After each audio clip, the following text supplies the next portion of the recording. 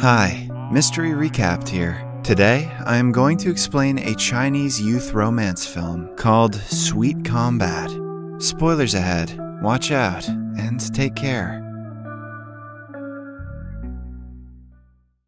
In the opening scene, we are introduced to Fang Yu, the best female MMA fighter in the state. She has only recently started taking part in official matches, but has had an unbeatable record. Her recent big win has caused a sensation in the media, making her even more popular.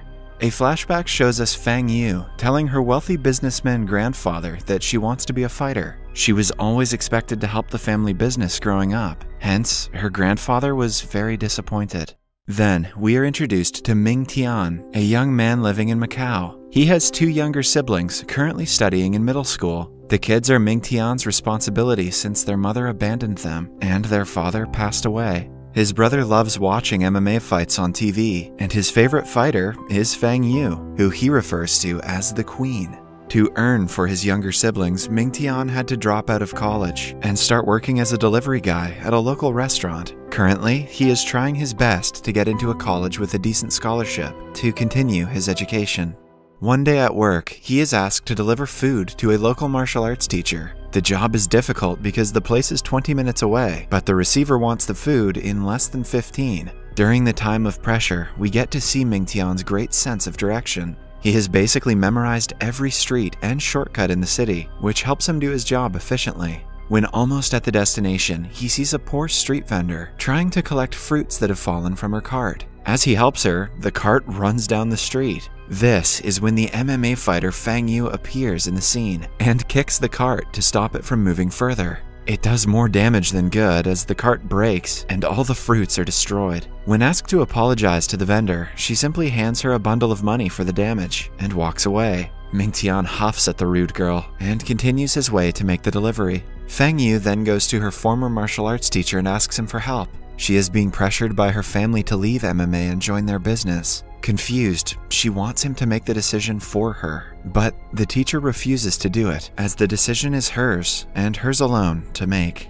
Just then, Ming Tian arrives, revealing that the customer who ordered the food is also the martial arts teacher. He and Fang Yu look at each other, but do not share a word before going their separate ways. On his way to the restaurant, Ming Tian gets an email from a college, offering to provide him a 70% scholarship.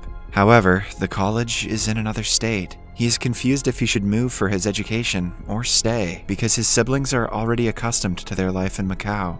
To solve the dilemma, he goes to a wisdom fountain and asks the universe to show him the way. At the same time, Fang Yu is on the other side of the fountain, doing the same. They think for a while and come to a decision. Fang Yu decides to go through with her fighting career, while Ming Tian plans to move to another state. Ming Tian's boss is a kind man who helps him with the moving process and provides him a job as a delivery guy in the place he is moving to. He even offers Ming Tian money and resources if he needs them. In the following scene, we see Ming Tian and his siblings move into a new house. Although it is not the best neighborhood, the interior of the place is quite homely. The kids seem to love it, which ultimately makes Ming Tian happy. As the first piece of decoration, he puts a picture of him and his master on a shelf. It is revealed that he used to train in boxing with the master before his death. Following that, Ming Tian takes the kids to school, signs into his new job at a KFC, then finally goes to the college for the first time. He has been enrolled in the best sports college in the state, Zhangzi. Before this year, the college was all girls. In fact, Ming Tian will be one of the first guys to go to Zhangzi. However, when he walks in, he realizes he might be the only guy among hundreds of girls at the college. He starts to wonder if he misread the offer letter, because not a single man is in sight. The girls are intrigued by the only man, and it doesn't help that he is also very handsome.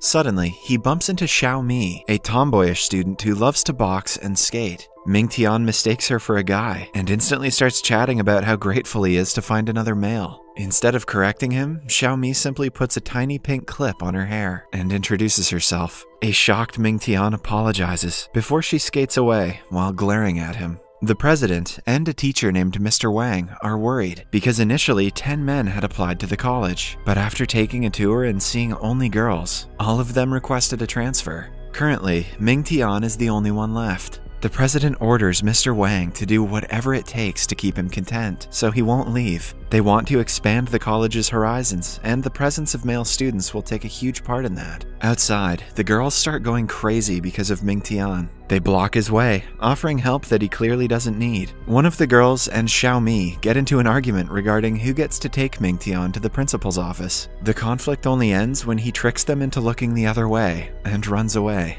While he is at it, he happens to bump into Feng Yu. He instantly recognizes her as the rude girl from Macau. She accidentally cuts his hand with her bag and gives him money to apply a band-aid to it. Mingtian is furious at her materialistic behavior. He demands an apology, but to Feng Yu, money is superior to an apology. Before leaving, Mingtian calls her a mannerless freak, which triggers a childhood trauma in Feng Yu. A flashback shows us that Feng Yu kicked the cart that day to save a little girl crossing the road in front of them. Her intentions were pure, but it caused the street vendor to suffer a loss. In class, Mingtian sits among several girls and is clearly uncomfortable. The girls cannot help but stare at him, even though he doesn't fancy the attention. Meanwhile, Xiaomi and Feng Yu are training together in the college's boxing club. It is revealed that they are best friends who share a common interest in boxing. Xiaomi sees that something is bothering Feng Yu. On being asked, Feng Yu claims that the new guy's harsh comments made her rethink her behavior. In the following scene, she is at home thinking about Mingtian yet again. A flashback shows us that when she was little, her parents refused to acknowledge that she was a girl. They always wanted a son, so when she was born, they treated her like one.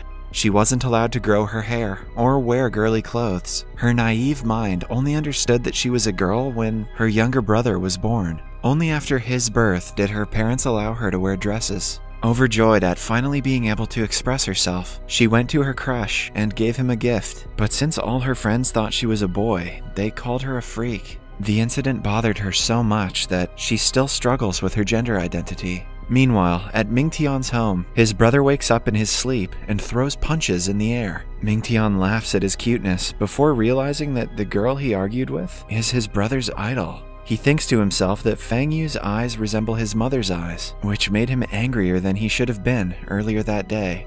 In college, Mingtian is continuously bothered by the girls, so much so that he can hardly concentrate on studying. The president and Mr. Wang, on the other hand, are overjoyed that he agreed to stay, but Mingtian is planning to transfer to another college, even though they provide less percentage of tuition scholarship. The college's diverse clubs are the distinguishing feature, unique to it. The students spend more time in the clubs, comparatively, than their studies. In the clubs, their talent and skills are polished and showcased at an international level. Some girls take boxing, some take taekwondo, some gymnastics, and so on. Feng Yu and Xiaomi are in the boxing club. The freshmen are encouraged to take a tour of all the clubs to choose one that they would like to join. During the tour, Mingtian checks out the boxing club and finds Xiaomi and Feng Yu fighting. He is mesmerized by Feng Yu's skills that are very similar to his master's. He assumes that she must have trained with the same master, but dismisses the thought. The girls force Mingtian to be in their clubs and even fight each other for the same reason. To get rid of them, Mingtian disregards his interests and decides to join the swimming club, the one with the fewest members. He confidently goes to the pool and takes a dive, waiting for the instructors to arrive. But strangely enough, the pool is filled with several fish. A woman informs him that the club has been disbanded due to low enrollment, and the swimming pool has been modified into an ecological pool. This is the last straw for Mingtian. He decides to transfer to another college, even if it means paying more tuition fees. He brings his concern to Mr. Wang, who begs him to stay. He even takes a picture of Mingtian to put its silhouette in front of the men's bathroom being constructed down the hall. But the honor isn't enough to make Mingtian stay. When he repeatedly requests, Mr. Wang reveals that the transferring process is quite easy. He will have to fill out a form and post it to the college's filing box. Mingtian does as told, but is faced with a slight problem when he goes to post the form. A group of women who claim to be the first graduates of the college stops him. They have been unofficially appointed by the president to stop Mingtian from getting to the filing box. The trained women easily defeat him and send him back to Mr. Wang's office. The teacher refuses to let Mingtian transfer, but offers him a more appealing deal. He promises to extend his student loan payment period to 30 years with 0 interest. Mingtian will be studying for free if he takes the deal. With his current financial condition, he doesn't want to miss such an opportunity. Still, the pressure of being the only guy among hundreds of girls is too much for him. He decides to consider the idea.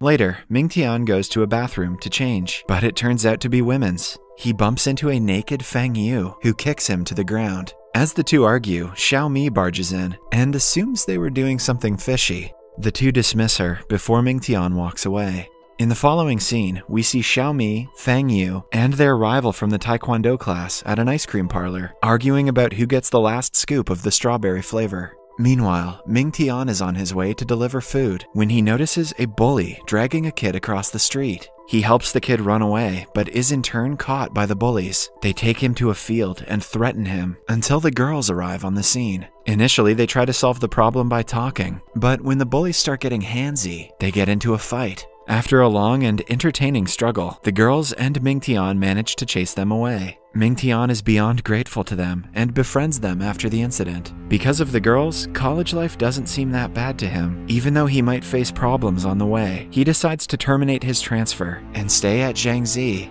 The very next day, he accepts Mr. Wang's offer, much to the teacher's delight. With his new friends and added advantages, Mingtian hopes to have a smooth college life for the next 4 years. Subscribe for more videos like this, turn on notifications, and leave a like to help the channel out. Thank you for watching.